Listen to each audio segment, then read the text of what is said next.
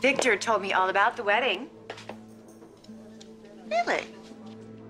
Well, that's interesting, seeing as we haven't finalized anything yet, except I do know this for sure. You're not on the guest list. I would have thought marrying Victor would cure your terminal insecurity. But then, there are no guarantees when it comes to Victor.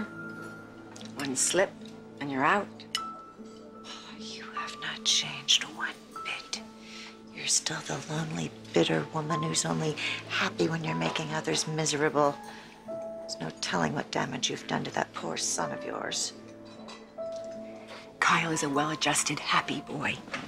Because unlike your children, he doesn't have an ex-stripper, pill-popping, alcoholic mother who bounces from husband to husband while he's shipped off to boarding school. Listen to you.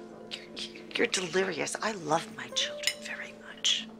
In between rehab and men, I have been with my son 24/7 since the moment we left Genoa City. While you've been living off Victor's money, I've started a whole new life. I built a company out of nothing, and I raised that boy all on my own. And he feels safe and loved and secure. How dare you criticize my parenting? It shows how pathetic you are, putting me down to make yourself feel better. You may not have reached bottom yet, but you're damn close.